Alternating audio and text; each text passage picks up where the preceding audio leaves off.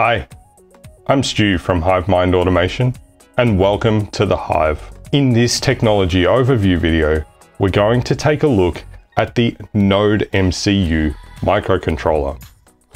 We'll cover what it is, and we'll make an LED blink on and off, and then we'll talk about some ways that you can use a NodeMCU in your home. Before we get into that, I do want to say a massive thank you to all my subscribers. Right after I released my last video, my subscriber count clocked over 1,000 subscribers. It's very humbling to think that there's over 1,000 of you that want to hear what I have to say on a regular basis. So thank you so very, very much for being a part of the Hive and helping get me over 1,000 subscribers. I know I've got big plans for the channel, and every subscriber does help me get closer to achieving those goals. So thank you, thank you, thank you. So while I roll the intro animation, be sure to like the video, hit subscribe, and you should have time to hit the bell icon as well to get notifications when I release new videos. So let's get started.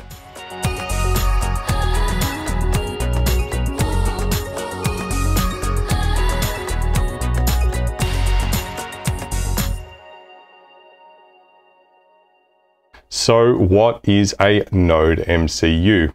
Well, when I talk about the NodeMCU, I'm not talking about Iron Man, Thor, and the Infinity Stones. The NodeMCU is a low-cost, open-source, low-power development board for the Internet of Things. This unit includes an ESP8266 module, and there's also modules available with an ESP32.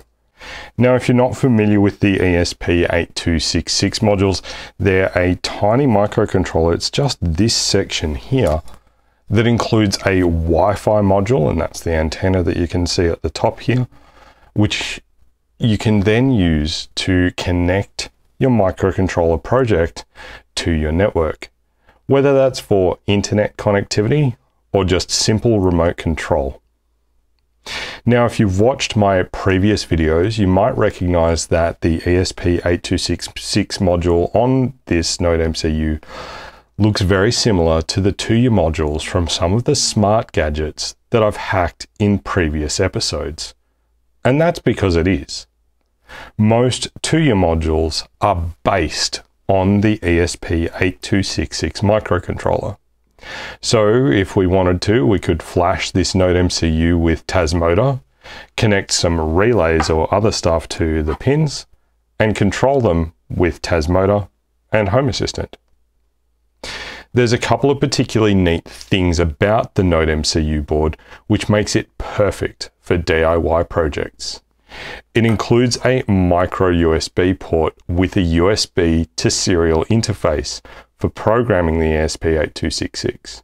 And it also includes these breakout pins for all the GPIO pins on the ESP8266 that's at the core of the board. Additionally, you can program custom firmware for the ESP8266 using the Arduino IDE. And we'll take a look at that now. Now, obviously, you'll need the Arduino IDE, but you'll also need to install the board definitions into your Arduino IDE. And I'll put a link to the instructions for this in the video description below. The core here is that inside the Arduino IDE, we need to go to the Arduino menu and then Preferences, and we need to add in this additional boards manager URL. And once we've added in the additional boards URL, we can go to Tools, and we can go to Board, and we can go to Boards Manager. And then in here, we can search for ESP8266, and we can install the ESP8266 Board Manager. Now that we've installed the ESP8266 boards, if we go to the Tools menu again and go to Board, we've got the Arduino AVR boards as well as the ESP8266 boards, and it's got the version number there. And we can see here that we can choose from generic ESP8266 boards. We've got Adafruit Feather boards, the NodeMCU, so either the 0.9 or the 1.0, and you can normally identify those by either the 12 or the 12E. There's some SparkFun boards in here, Lowland Wemos D1 minis, and even an IT'd Sonoff. And I'll actually take a look at a Sonoff in a future video. Now I do need my board to be plugged in, so I will plug that in over here. And I'll go to the tools menu, and in port, it's selected TTY USB serial for me here. So what I'm going to do is I'm going to put this NodeMCU onto some breadboard. I've already prepared some LEDs on this breadboard as well, and we're going to make some LEDs flash. Okay, so now we're going to write a really simple sketch to make some LEDs flash. So what I'm going to do first is I'm going to define LED 1 as D1, and that's the pin that I'm connecting LED 1 to on this board. And I'm going to also define LED 2 D2. Okay, so we've defined those two variables. So now in our setup method, we're going to set pin mode and LED 1 to output and a semicolon, and pin mode LED 2 to an output and a semicolon. So all this is doing is telling the Arduino code that these two pins, we want those to be output pins. So now we need to move down into the loop section. Now this section of the code is just going to run forever.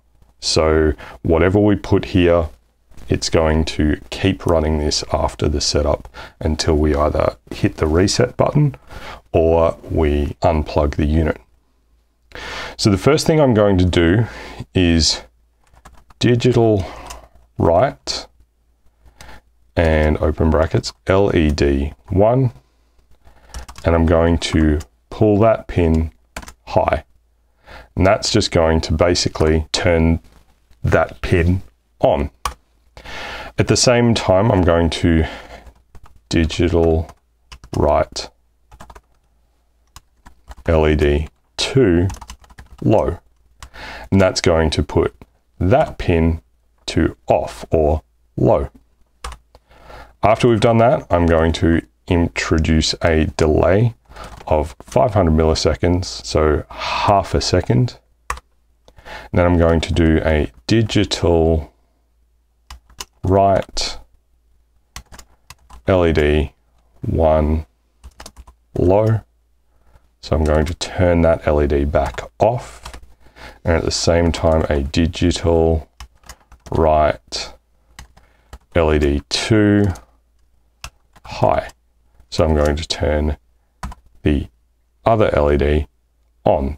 So what we should get here, after I add a delay of another 500 milliseconds, so what we should see is the LED, so one LED turn on, waiting half a second, and then the other LED turning on while the first LED turns off. Now at the moment I have a sketch running on this ESP8266 that's just flashing the one LED, and that's simply without the additional lines here, and I haven't defined the second LED. The wiring for this is very simple. We have D1 going into this resistor on this breadboard, which then goes out to the positive side of this LED, which on the other side, the negative side of the LED, goes to ground or the G pin on the NodeMCU. The D2 pin, same thing, into a resistor and then into the positive side of the LED, which is also connected to the same ground pin.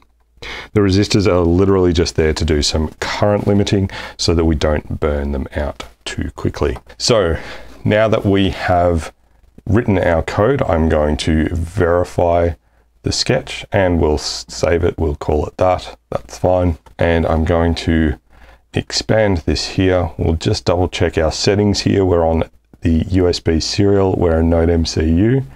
Perfect. And I'm going to upload the sketch. So it's going to compile and it'll take a few moments to upload this, and we'll see the LED flashing on the actual ESP8266 here for a moment. And then in a moment, we should have the LEDs flashing opposing sides. Now this one's blue and this one's red. And there we go.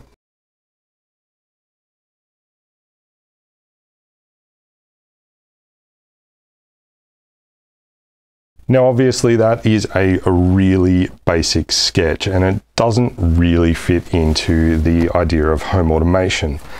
But something you need to bear in mind is that this is possibly the simplest thing that you can actually do with this unit. Something else we could do would be to set these pins as input pins and have a temperature or humidity sensor plugged in to here, and then have that data being fed over the Wi-Fi using MQTT or any other protocol to send that data into Home Assistant so that we're logging that data somewhere else. You could also attach relays to any number of these pins down the side here and use those relays to trigger things like the solenoids on an irrigation system or something along those lines. And I'll actually be using one of these modules in a future video to do just that, to trigger some solenoids on an irrigation system. Now, obviously, that's a really basic overview of the NodeMCU and its capabilities. You can attach all sorts of sensors like temperature and humidity sensors, lux sensors, hygrometers, air quality meters, relays, etc. to the NodeMCU and then control them all using Home Assistant. Because the ESP8266 has Wi-Fi built in, we can connect it to the Wi-Fi and use something like MQTT from a library called PubSub to push data to or from Home Assistant. And if we do an Arduino deep dive, I'll be sure to cover libraries in a future video. Of course, if you don't like Arduino and the C++ code that it's based on, the ESP8266 module is also capable of running MicroPython code as well, but it is a little harder to set up. I am planning to get hold of a Raspberry Pi Pico microcontroller in the future, and I will dig into MicroPython when I do a video on that Raspberry Pi Pico. In a couple of future videos, we're going to take a look at controlling some addressable LEDs with a NodeMCU. A couple of videos because we'll look at two different ways to do it. So that's an overview of the NodeMCU. There's so much that you can do with the NodeMCU in the context of your smart home. And if you're looking to pick some up, I'll drop a link in the video description down below. I do hope that this has helped you in your smart home journey. Be sure to comment below with how you're planning to use your NodeMCUs in your smart home. If you liked this video, hit the thumbs up button. And if you haven't already, make sure to subscribe. And if you do subscribe, be sure to hit the bell icon as well so you get alerts when I release new videos. Lastly, if you enjoy what I'm doing here and you want to help support the channel, there is a Buy Me a Coffee link in the video description down below. Thank you very much for watching. I'm Stu from HiveMind Automation, and I look forward to seeing you next time. Bye for now.